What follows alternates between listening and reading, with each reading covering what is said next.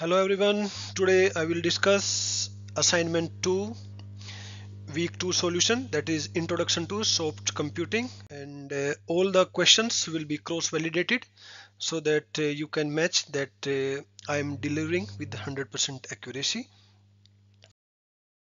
First question, Jack is intelligent, Q Jill is intelligent, TP equal to 0.6, TQ equal to zero point 0.8. The question is fuzzy proposition of either Jack and Jill will be Jack and Jill is efficient will be 0.6, 0.8, 0.2, 0.4. So in this question it is a part of union, that is either Jack or Jill. So union will be there.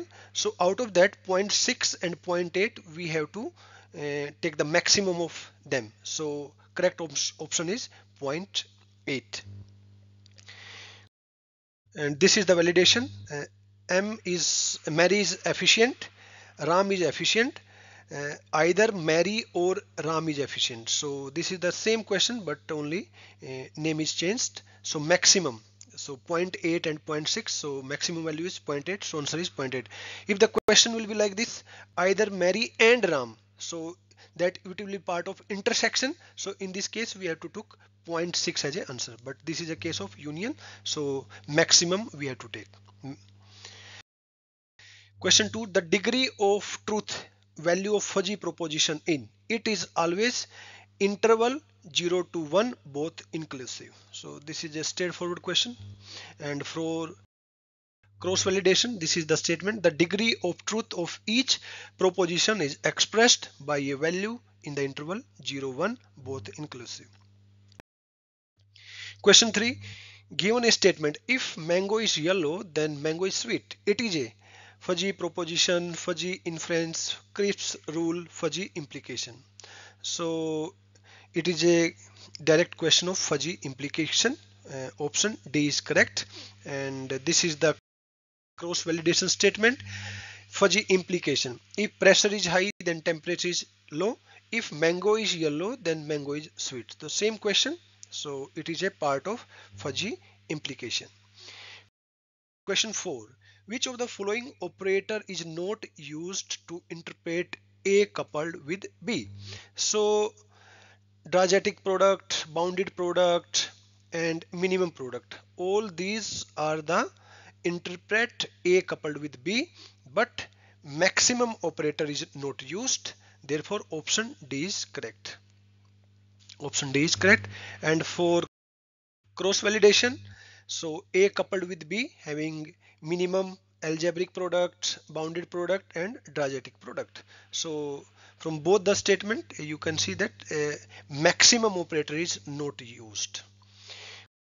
Question 5, let x is equal to ABC, capital Y 1 to 3, A having element with membership value, in the same way B is a fuzzy set having element with membership value 0.3, 0.2 and 1. So after calculation the correct option will be C, that is this will be the correct option. So it is part of calculation, so you can directly tick the option C. Question 6, consider a fuzzy set old as defined as below: old 20, 0.1, 30, 0.2 and so on. Then the lambda cut for alpha 0.5 for the set old will be. This is the question in which lambda cut or strong lambda cut. So this types of question can be asked, but is a simply part of lambda cut.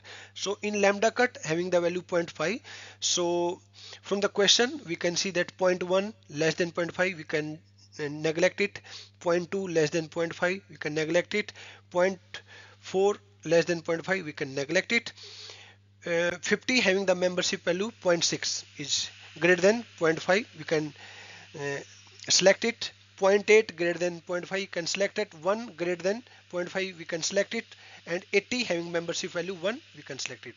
So correct option will be 50, 60, 70, 80.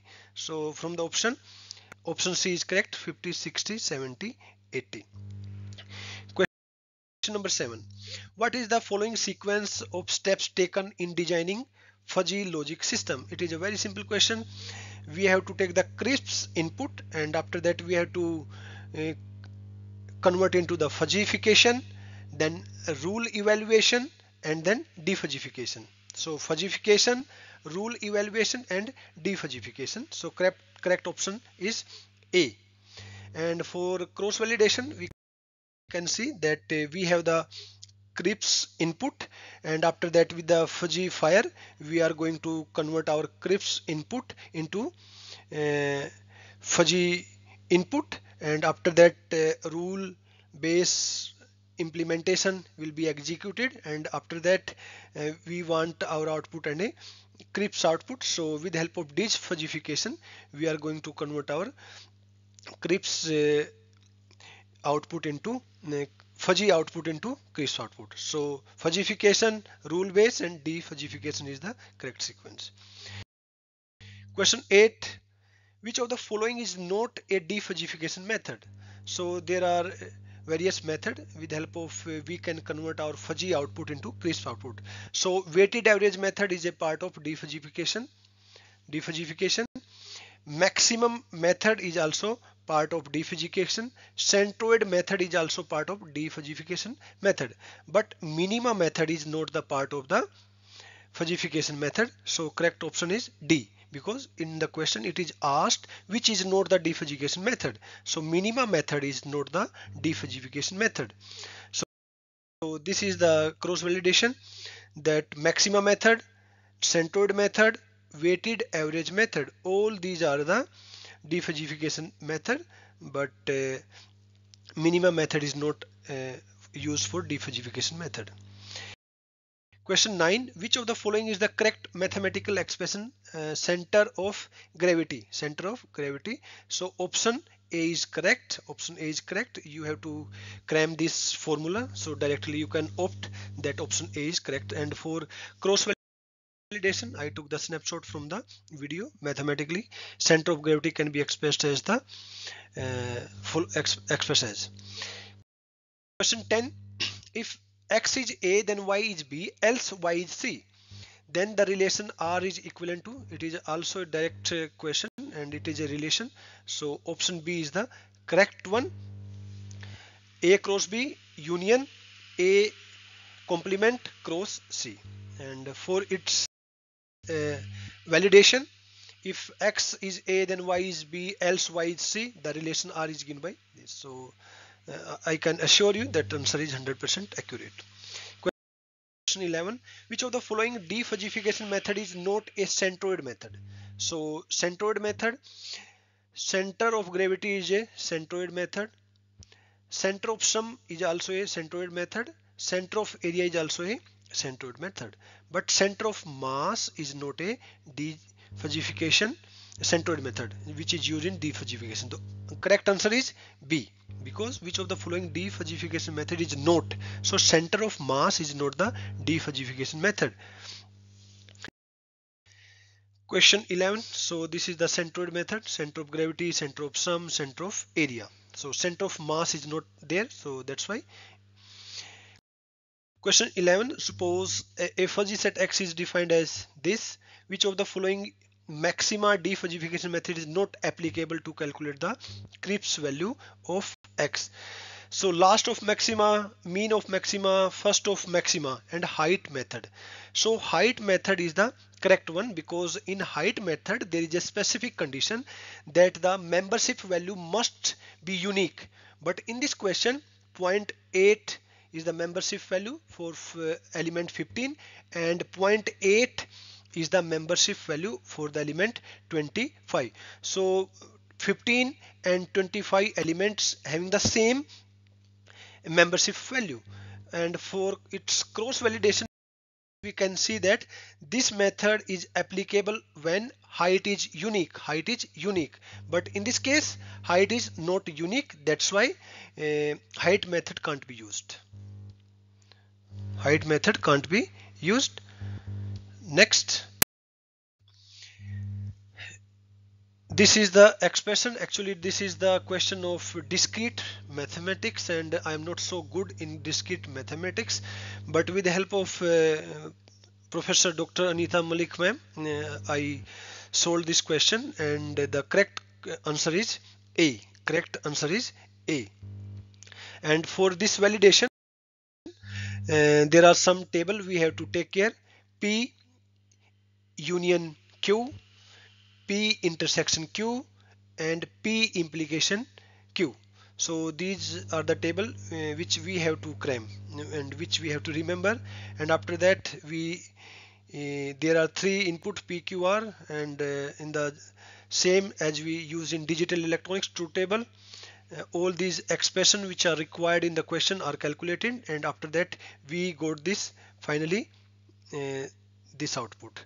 And when we notice this is exactly same like P intersection Q, P intersection Q. So our correct answer will be the option A, that is P intersection Q. Question 14. If the output fuzzy set C, then the crisp value according to the center of sum is defined. It is directly a formula, and option C is the correct one. Option C is the correct one. And for cross validation, I took the snapshot. So this is the correct one option.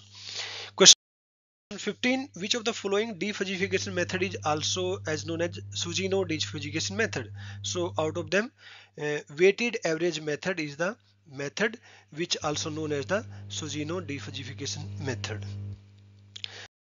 So this is the cross validation, and thank you so much. And I did the assignment with very integrity, and saw the video multiple times so that every question can be uh, calculated with precision and with accuracy. So I am assuring you that the from my side accuracy will be 100%, and it may be possible that maybe one or two questions may be wrong, but I did the task with very honesty, and definitely you will get 100% score in your assignment second. So thank you. Next video will be uploaded 1 week prior to the next solution, next assignment, so that if there is any discrepancy we can modify that. And thank you so much.